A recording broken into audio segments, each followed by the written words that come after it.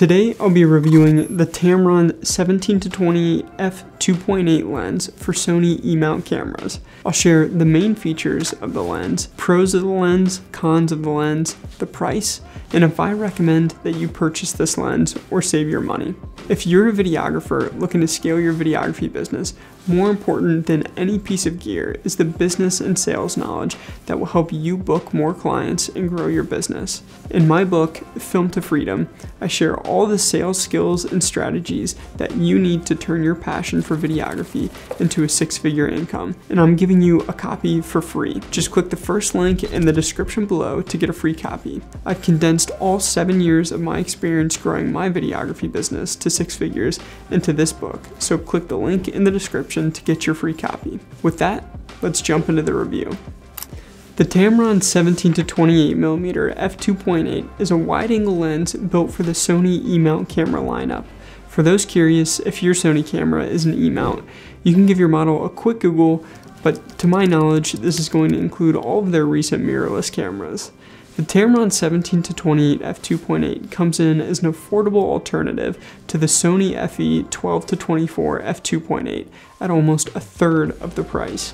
Even with this price point, this lens has exceptional low aperture capabilities with a base aperture of f2.8. The focal length of 17-28mm allows you to capture a pretty wide angle of view at 17mm, and you also have the flexibility to zoom in up to 28mm. The diameter of the lens thread is 67mm. The body is made mostly of plastic. It has a weather-sealing rubber gasket on the mount, and the front element has a fluorine coating to repel water and oil and make it easy to clean. Now we're going to take a look at the sharpness and colors comparing the Tamron 17-28 to the Sony 20mm.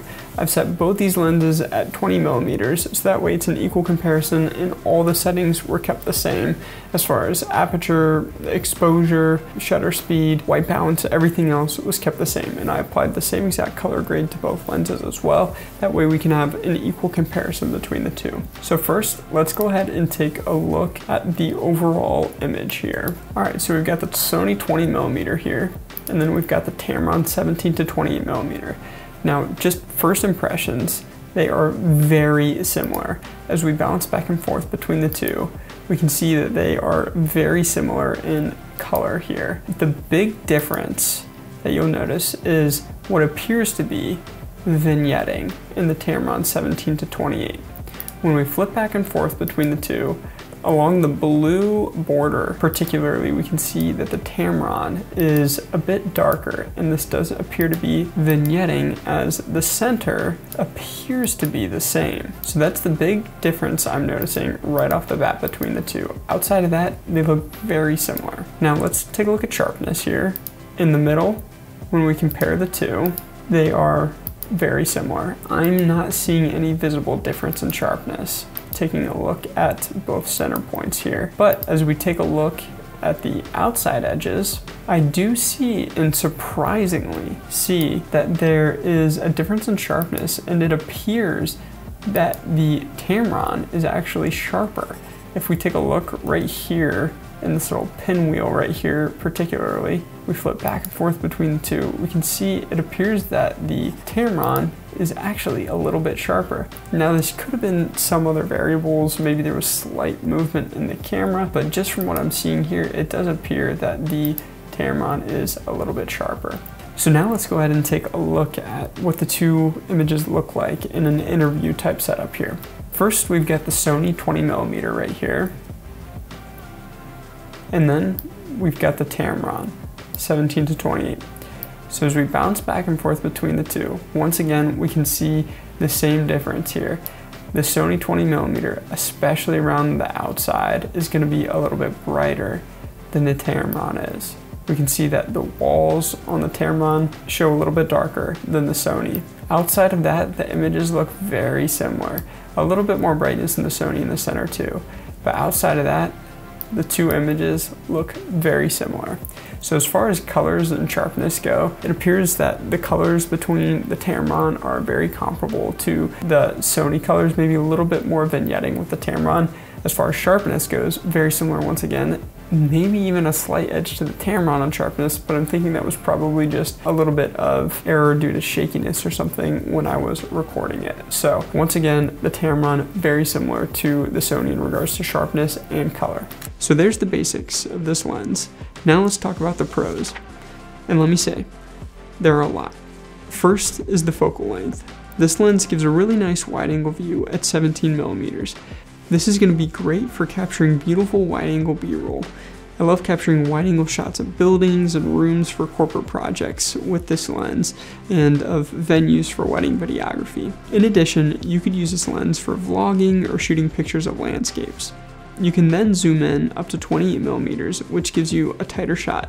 But if you then punch into Super APS-C mode, you can turn this all the way into a 42mm focal length, which really extends the reach of the lens. Next is the low aperture of this lens.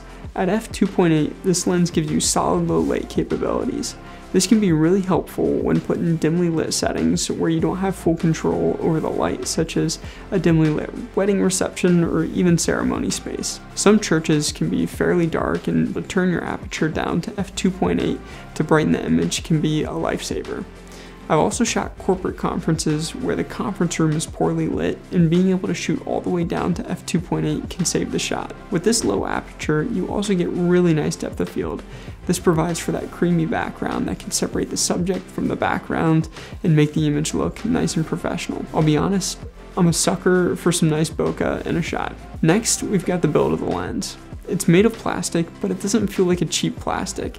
It feels pretty durable, and honestly it feels like the same material that my Sony G Master lenses are made of. In addition, the lens is incredibly lightweight. It comes in at 437 grams, and for reference, this is slightly less than a standard 17-ounce bottle of water. In addition to the lightweight, we have the small form factor. It's right at 4 inches in length, which is about 3/4 of the length of an iPhone 13. This makes this lens really easy to keep in your bag and shoot with. You don't have to worry about your arms getting tired or your gimbal motors struggling with this lens. On the topic of gimbals, one of my favorite aspects of this lens is the fact that even though this is a zoom lens, it doesn't have an extending barrel. This means that you can change the zoom on this lens without having to rebalance your gimbal. And when you're shooting run and gun projects, such as capturing B-roll for a corporate project or shooting a wedding, this is incredibly handy. The autofocus on this lens is fantastic. As you can see, this lens quickly locks onto faces and does a great job of tracking them throughout the field of view. I found the autofocus on my Tamron lenses to be just as good as my Sony lenses. In addition to the speed of the autofocus, we have the sound, or lack thereof, that this lens makes when it pulls focus. This is a small pro, but I really love when my lenses are silent as they pull focus. It can be helpful when audio is being recorded, and you also just don't want your lens making a bunch of noises if it's ever searching for focus.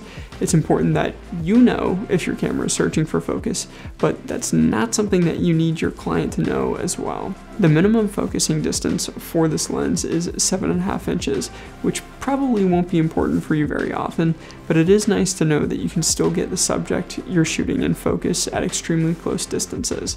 This could come in handy during some unique shoots. And finally, we have the fact that this is a fixed aperture lens. This means that as you zoom in and zoom out, your aperture is not going to change. This gives you more control over your lens and allows you to shoot at the aperture that you choose, no matter the focal length that you're shooting at. As you can see, there are a lot of pros with this lens, but there are a few things that could be cons depending on your needs. First, this lens does not have image stabilization. This means that you're not going to get any image stabilization from the lens itself. Now, with that being said, the vast majority of Sony E-Mount cameras have steady shot, which means you're going to get in-body image stabilization with most cameras that you would use this lens with anyway. I personally have not had any issues with image stabilization, as I've used this lens on the A7 III, A7 IV, and FX3, and all these cameras have in-body image stabilization. With that being said, if you're shooting on a camera such as the A6400 and you're going to be mobile, I would recommend using a gimbal, as you'll be without any image stabilization. The second and final con is the focal length. I know I listed this as a pro earlier, but I'm also putting this in the con section because the minimum focal length of 17mm could be a challenge for some of you depending on what you're using this lens for. For example, I personally would not recommend this lens as your primary lens for real estate photography or videography. I shot a few houses with this lens, and I found that 17mm just wasn't quite wide enough for me to capture the entirety of some smaller rooms that I shot. I picked up the Laowa 12mm f2.8 lens, and that's become my go-to for real estate. If you shoot a lot of real estate and you need a dedicated real estate lens, I would recommend picking up the Laowa 12mm zero distortion lens over the Tamron 17-28. With that being said, the Tamron 17-28 is a more versatile lens that'll be better for most other shooting purposes. Finally, we have the price of the lens. This lens is currently listed at $799 on Amazon. This is 3 times less than the cost of the Sony 12-24mm f2.8 lens. You're not comparing apples to apples with these lenses given the difference in focal length among some other differences, but $799 is an incredible price for the value that you're getting with this lens. So who would I recommend this lens for? If you're looking for a wide-angle lens to add to your collection of lenses, you want a good quality zoom lens, but don't want to break the bank dropping almost $3,000, then I would highly recommend picking up this lens. This was my first wide-angle zoom that I purchased within the Sony system, and I couldn't have been happier with it. It allowed me to capture beautiful wide-angle establishing shots when shooting weddings and corporate projects. I bought this lens after picking up the Tamron 28-75mm and having the ability to shoot at f2.8 all the way from 17mm to 75mm, providing me with a ton of flexibility. If you want to purchase the lens, you can find a link to it on Amazon in the description below. All the links are affiliate links, so I will receive a small commission for each purchase at no additional cost to you, which keeps the cost the same for you and helps me to make more product reviews for videography gear. And if you want to level up your videography business, click the first link in the description to grab a free copy of my book, Film to Freedom, where I teach all of the strategies that allowed me to turn my passion for videography into a 6-figure income. Hit the like button if you found value in this video and hit subscribe for more videography related content. I'll see you in the next one.